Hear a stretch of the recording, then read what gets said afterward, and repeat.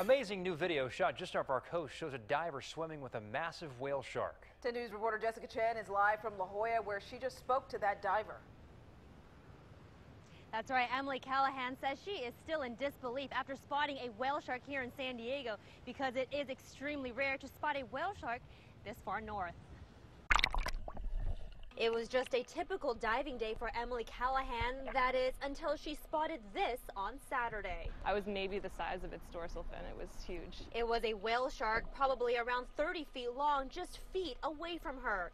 Callahan says she couldn't believe she was seeing this just off the Mission Bay coast. What do you think she was doing here? I'm guessing she was following the food with the warm water. Callahan, a marine biologist, says spotting this is very rare because the whale shark typically stays in tropical areas.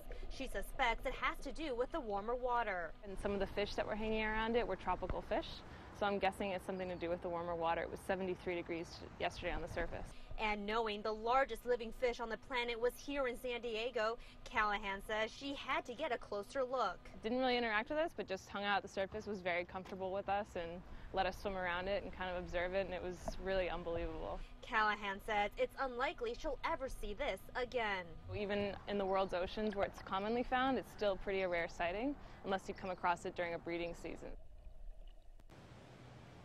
Now, if you're hoping to spot a whale shark here in San Diego, not too sure how good your chances are going to be. Your best bet is to be in Mexico or the Caribbean.